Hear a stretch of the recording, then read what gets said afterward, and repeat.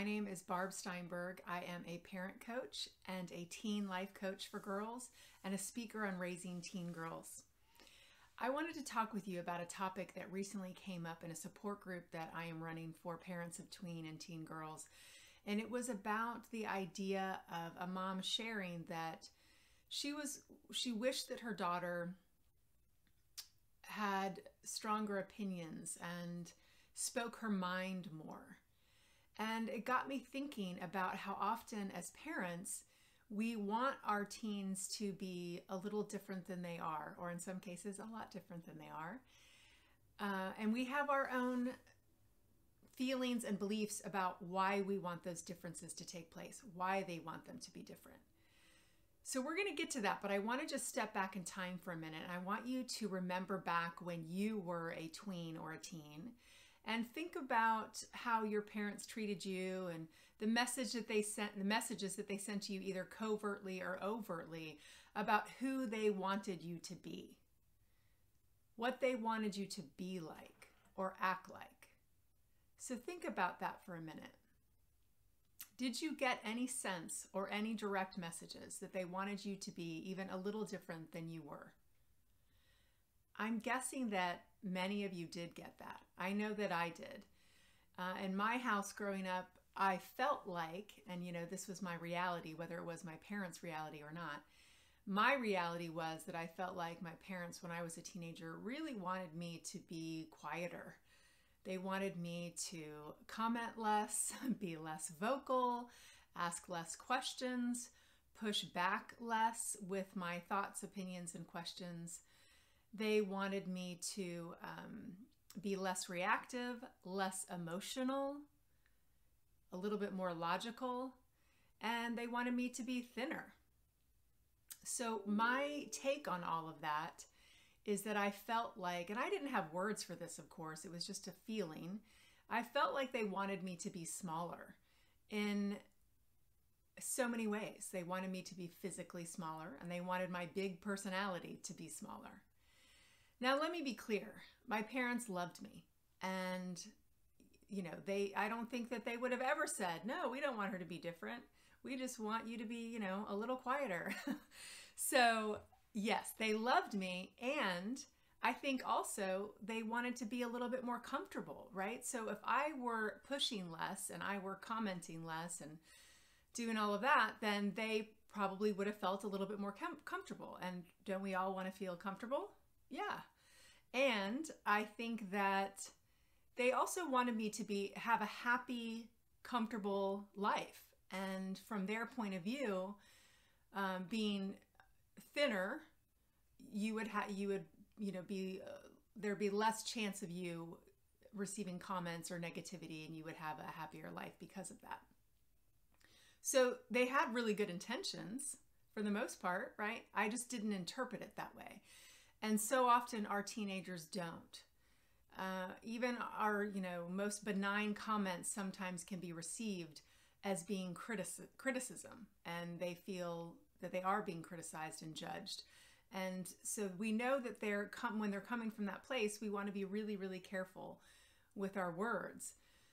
So when you were a teenager, and if you did feel like your parents wanted you to be a little different than you were, how did that make you feel? I'm guessing that it didn't make you feel great. And in some cases, it made you feel bad. It made you feel like you weren't necessarily loved for exactly who you were in that moment. And maybe you didn't feel accepted or celebrated.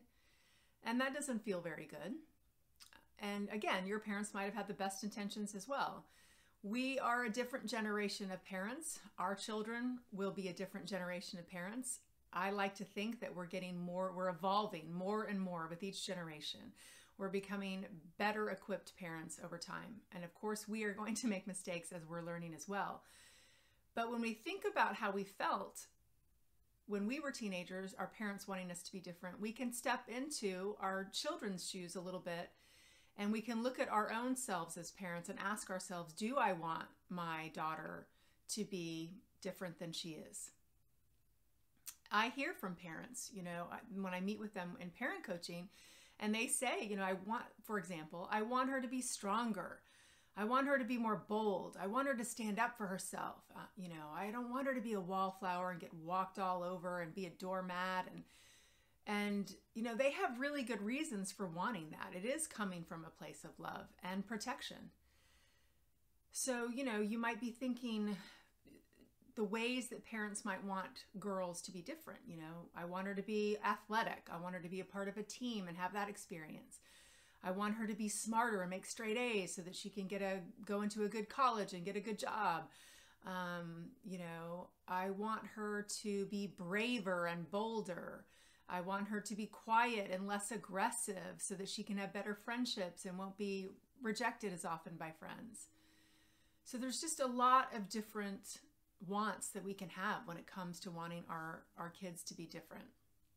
You know, that said, in adolescence, they're working really hard on identity, and they're working hard on discovering who they are now and who they want to become.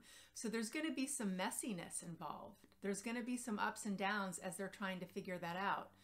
So for the girl that it might be a little bit too aggressive with her friends, she is going to learn that, you know, one way or another, hopefully with less pain involved.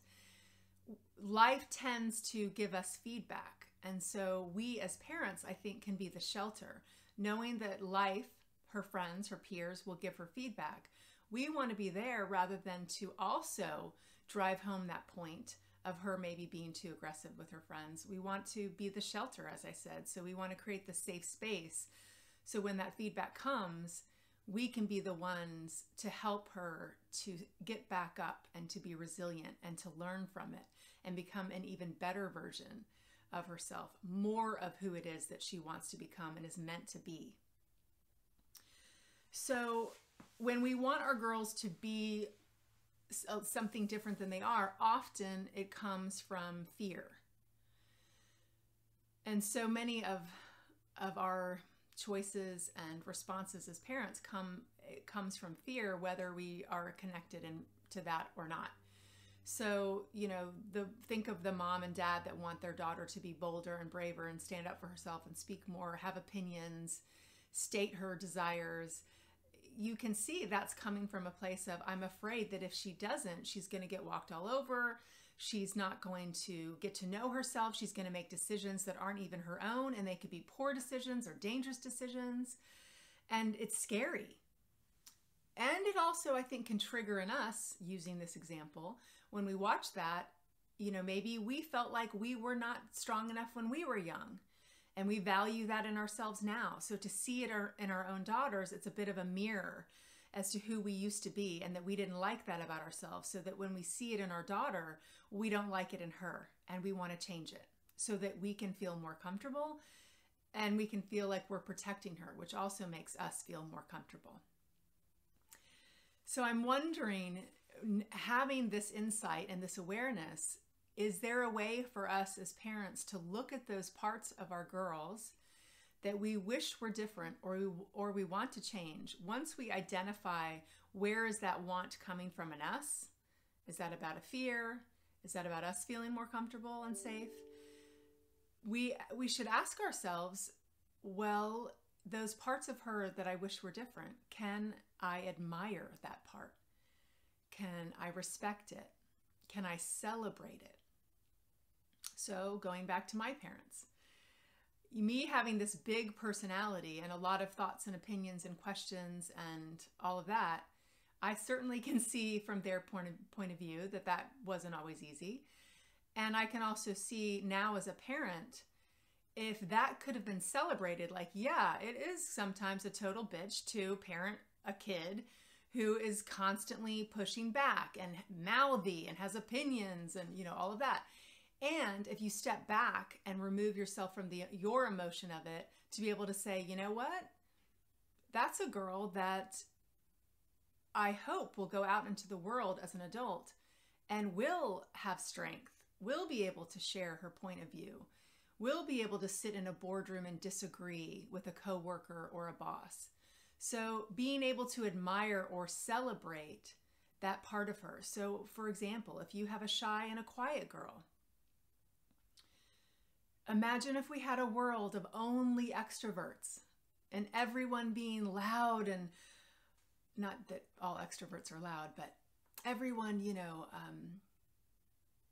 expressing in that way. It could be a really noisy world that's bombarding us, but there are girls that are a little bit more shy or a little bit more quiet. So when they do speak up, we're going to pay attention. It's of value. And they're offering and giving to the world in a different way. They're not expressing it with loud vocals. So can we respect and admire that? Can we appreciate that in her?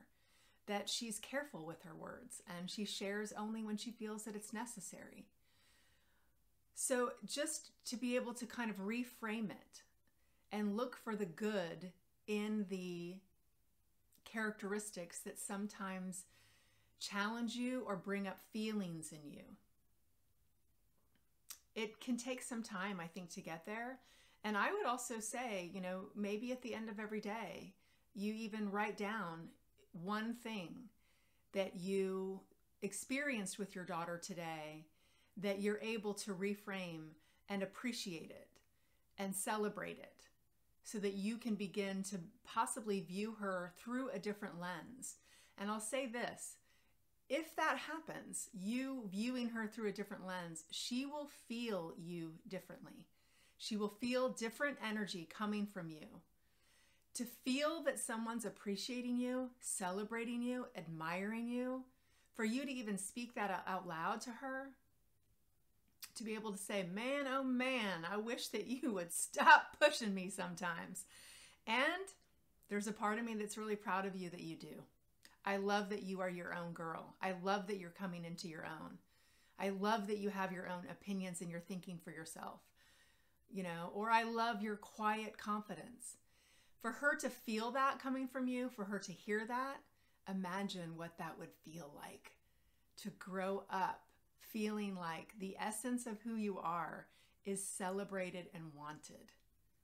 Listen, I think we could change the planet if that's what we were doing. And I think we're on our way to doing so. So hopefully this is giving you some food for thought. Please share this video with anybody that you think it might be of benefit to. And I hope that you will also visit my website, barbsteinberg.com, and check out the e-courses, the webinars that I've created for you to have an amazing relationship with your girls and to help to parent her and grow her into the woman that she is meant to be. Have a fabulous day. Thanks for listening.